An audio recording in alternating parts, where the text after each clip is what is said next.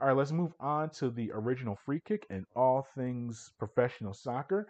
Atlanta United had a very solid win over Columbus on the road on August 7th, a 3-2 road victory. Ezequiel Barco scored a pair of goals for his brace, while Marcelino Moreno had a goal in his third consecutive match to give Atlanta the victory. It snapped a 12-match losing streak, or winless streak. They had some ties in there. It's not a losing streak, it was a winless streak for Atlanta, but also was the first win under interim manager Rob Valentino. And here is Valentino on the victory. Yeah, I would say it's the start. It's the start of seeing some things and their hard work come together. I mean, I'm so proud of them. It's been really difficult, and this is just a start. It wasn't always pretty, but sometimes you got to find a way to win like that. But their mentality, their drive, their determination to not lose that game was huge. Yeah, and here is George Bello on the team earning a crucial road victory that not only snapped that losing streak or winless streak, but also kept them in playoff contention. The atmosphere in the locker room after was really good, really buzzing. And most of all, I'm really happy for Coach Rob because, I mean, I've been with him since he was assistant of the two. So, I mean, just seeing him get that win, I'm really happy for him. And as I mentioned, that victory snapped Atlanta's 12-match winless streak. Their last win was a 1-0 home victory over Montreal on May 15th. So that was a few months ago, was their last victory. Here is Valentino on the team ending that winless streak. It's been so difficult, and everyone knows that. But I'm proud of the group. I'm proud of everyone at the club, the fans. This moment, I told the group before, like, these moments have you started in preseason and you're putting in the sprints and the trainings, the extra sessions in the gym, all the stuff that you guys might not see. This is a moment where you didn't quit and you kept going, and it's just the start. But there's so much more to it that culminated in this moment, and I'm happy that I'm in this position to be here to share it with them. And this is for everyone in Atlanta. This is for the fans, and I hope it's just the start of us rolling. I really do. I believe that the group is right there. And yeah, you can hear just him being proud of the team. And they've had some good performances that they've just come up short in. I thought that their road loss a few weeks ago at Orlando City, I thought they played really well in that contest against Montreal on the road. I thought they played well there as well, but just were unable to earn a win. But this time they were able to get the victory, and that was a good moment. So here is George Bello on the team ending the winless streak. I mean, at the end of the day, I think it's going to take just focus. Like I said, we shouldn't let this one win get to our heads, and we're just going to keep our heads down and just keep moving as a team, keep getting better as a group. And I feel like we're on the right path. We're making great progress, and having everyone back and everyone coming back from injury as well, just together as a group, as one. And so, I mean, we're ready. And like I said, we're all happy about the win, but we're just going to keep our heads down and keep working towards the main goal, making playoffs. Yeah, and Barco was really the man of the match from the very beginning. He scored his first goal in the match in the 5th minute.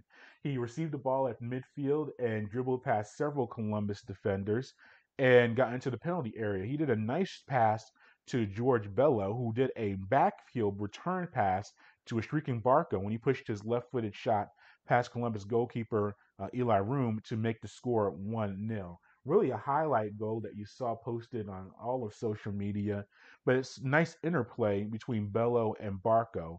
Here is Bello on giving that assist to Barco.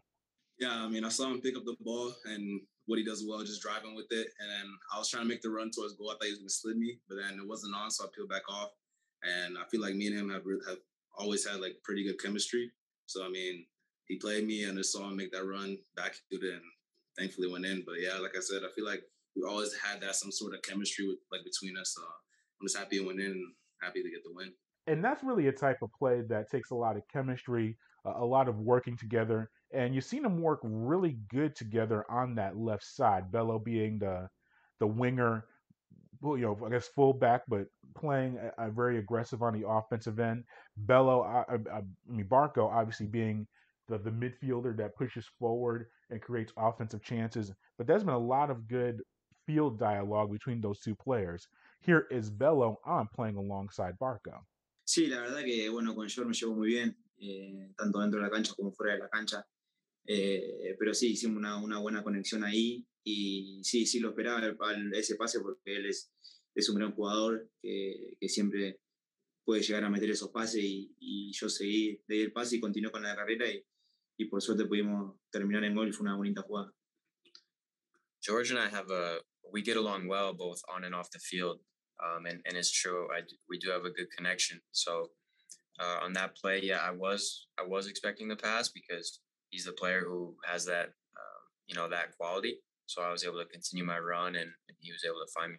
Yeah, and Atlanta doubled its lead in the 35th minute. Moreno was able to receive a pass in the left side of the penalty area and drove towards the box and past two Columbus defenders, but he was taken down, and that led to a penalty shot.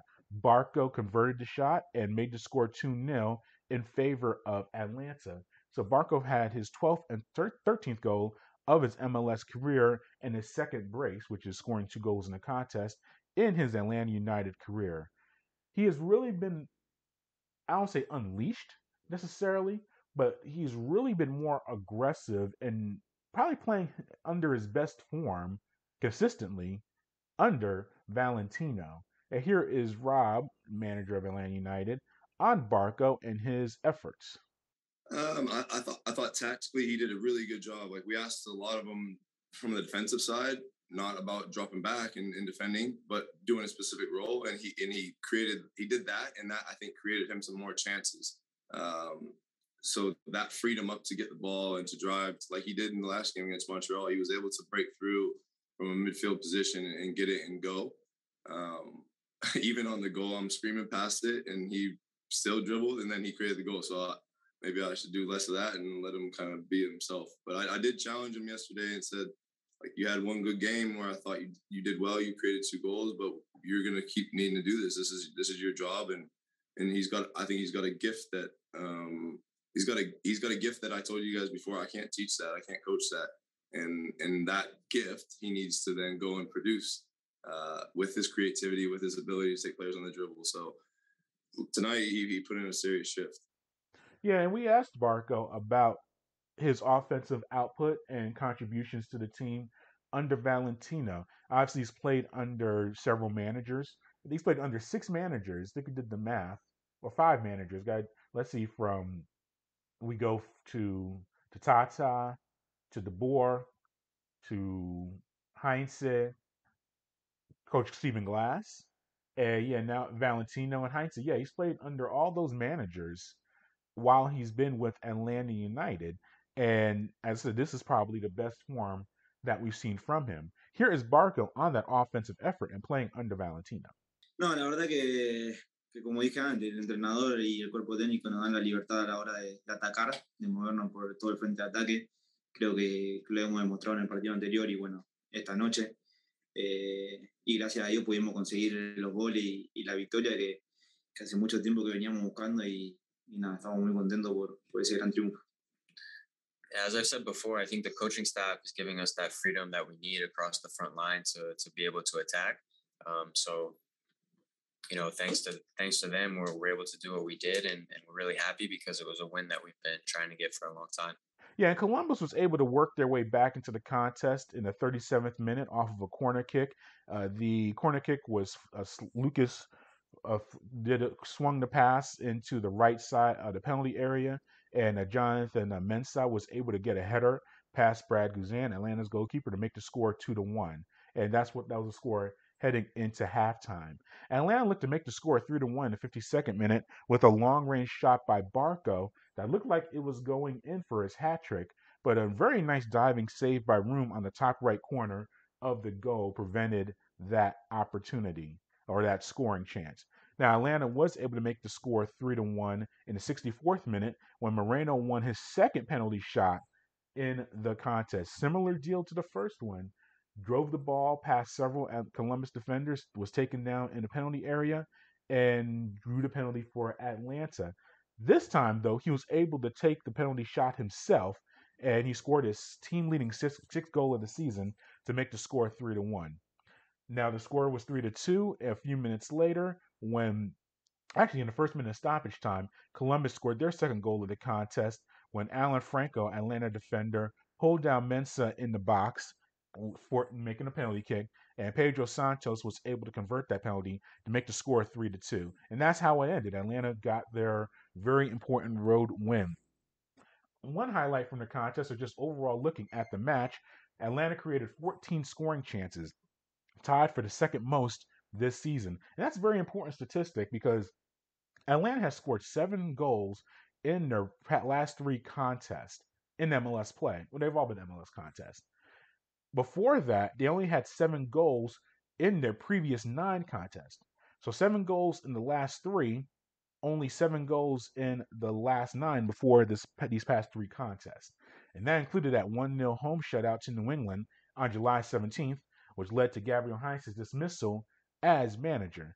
Here is Bello on the team playing under Valentino and really being more aggressive and having much better offensive output.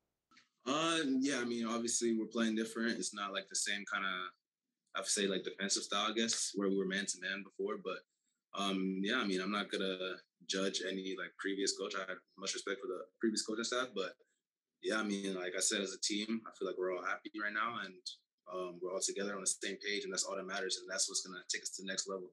So I mean, like I said, I don't disrespect anyone or how they used to play or how they play their game style, but we're all on the same page right now, which is all that matters. And Atlanta returns to action on Sunday, which is August 15th, when they're going to host LAFC. They have a full week off from matches, and we'll be looking forward to practice and seeing what goes on there.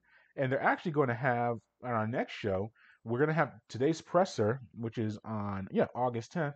It's going to be with new acquisition of Luis uh, Arujo, the new player coming into the team. So look forward to the next show when we'll have probably some audio from his press conference. We're looking forward to viewing that. I say attended, but it's going to be on Zoom, like everything else is these days.